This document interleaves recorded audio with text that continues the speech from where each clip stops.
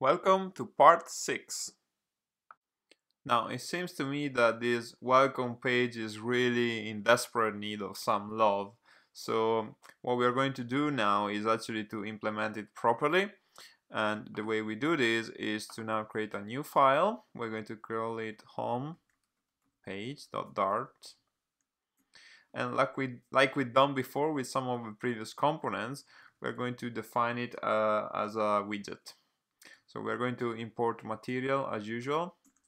And this time let's try to make this a stateless widget. So because this is a stateless widget, we need to implement the build method as usual. And in here we're going to put our new scaffold. This time we're going to give it an AppBar as a new AppBar. And this is going to have a title, which is going to be a new text saying welcome. And we are also going to specify a body, which is a new container. And this time we want to make things look a little bit nicer than last time. So our child is now going to be a new center, which is what we're going to use to make a text. New text widget, which will also say welcome. We're going to make this big so the user can see this properly, and we're going to do this with a new text style with a font size, for example, of 32 points. And this is something that looks a lot better. Before we try this on the simulator, I want to also do a couple of extra things. So in the same way that we added the authentication object to our root and login widgets, I also wanted to add it here. So I'm going to say that this has a final base auth object, which I'm also going to import.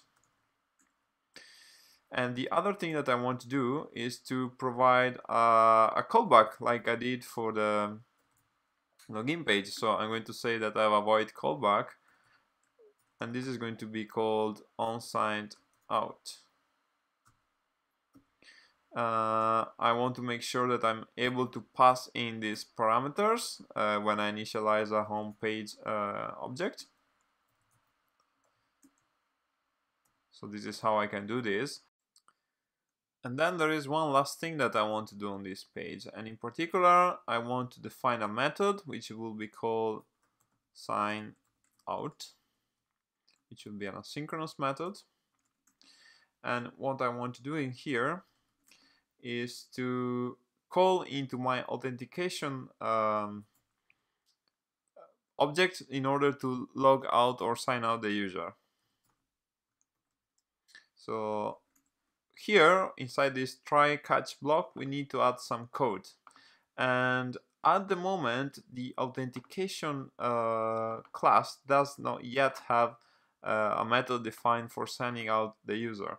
So I think we need to do this as well. So we're going to define this method as a future. This time I'll type void because really signing out does not really return any users. We're going to call this an asynchronous method as well.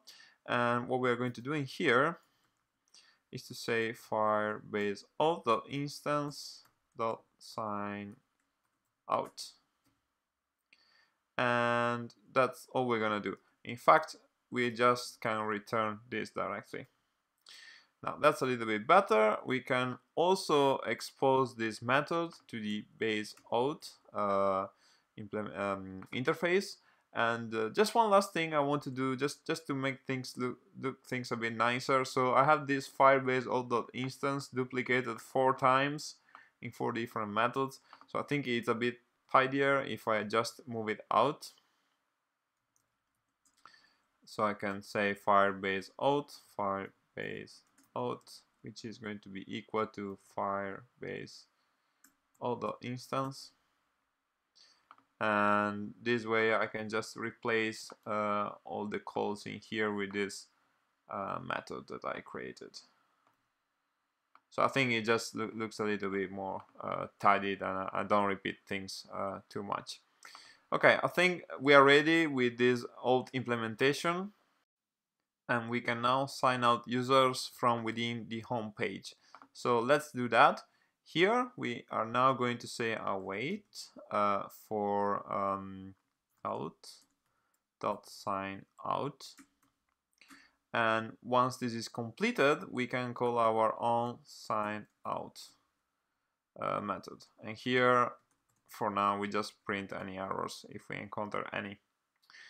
Now we need a logout button somewhere in this page, and the place where we could do it is actually within the AppBar. I think it's a good place to do it. So if we add an actions here, this is basically a way of specifying any number of widgets to the right side of the AppBar as kind of tooltip actions that we can define. So I'm just going to add here a new flat button. And I'm going to say that this flat button has a child, which is a new text with a text log out, for example. I'm going to give it a style, which is going to be a new text style with a font size of, for example, 17. And I'm also going to give it a color of colors, though, white. And the other thing that I'm going to do is to say that when this is pressed, I think I'm missing a bracket here. Let me fix that. So when this is pressed, I'm going to call my sign out method that I've defined above. Okay, I think this is looking promising. And we are now ready to hook up this brand new home page inside our root page. So let's do that. We're gonna clear this scaffold place that we previously added, and we're going to add our new home page. We must not forget to import it, obviously. So I'm gonna do that in a second. Page.dart here, and now we should be able to just go here and say that this takes a node parameter, which is going to be widget.out. And it also takes an onSignOut method, which we're going to call sign out. We have not defined this method yet, so we could say here quickly sign out. And in the same way that we set the state here to be alt status.signedIn, this time we can say alt status.notSignedIn. So I think we have everything we need in place now to see all the transitions that we initially defined here working correctly in our app. So we can also uncomment this line that previously I set here, and we should be able to see the app running correctly. So if we hot reload and head over to our simulator, we can see our new welcome screen that is now visible here. And as well, we can tap on the logout button that we just implemented, and we are taken back to the login screen. Just to complete the cycle, if I were to enter my email and password again and log in, I'm then taken back to the welcome screen. So this proves that all the links are in place between our different widgets and that things are working as expected. And one thing that I mentioned earlier is that the authorization status is also persisted when we close the application and open it again, because we have implemented this init state method. So if I wanted to just quickly test that, I could, for example, stop the simulator, and if I then start it again, I can see that it takes me straight into the welcome screen, because currently there is a current user. So this works as well. Congratulations for making it this far. In this video, we have introduced a lot of concepts that I think can be very useful as you start building your Flutter apps and you scale them up. In particular, we have started to see how we can move away from very simple applications with just a couple of widgets into something that is more complex. In fact, I've shown you how we can use state in order to manipulate what widgets are actually being rendered at runtime. And as we are starting to see now in Flutter, everything is a widget. So at the beginning of this video series, I was showing you how you can, for example, create different widgets from within the same class to render, for example, different login and registration buttons depending on the state. But that was still being done from within the same page. And in this most recent video, I've shown you how to actually step out of the of a single file and going into kind of bigger widgets that can handle more complex user flows. But the basic concepts are the same. You can just use state to manipulate which widgets get rendered, and I think this is something that is really powerful in Flutter. Another thing that I would like to point out are the advantages that come when you start thinking about your widgets in terms of reusable pieces of code. So initially we just had a login page and we encoded quite a bit of logic in it to sign in or sign up a user, and that's something that it's worth reusing in case you need it in the future. So we have taken the login page and we have made it into something reusable by adding this callback on signed in.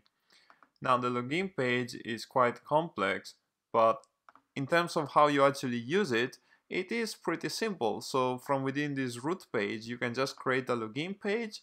You can specify an authentication provider, which in this case is Firebase, but because we made it abstract, we could swap it out for something else.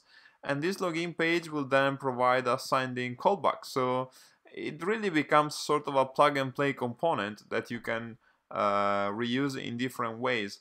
Okay, so we have made it to the end of this login demo.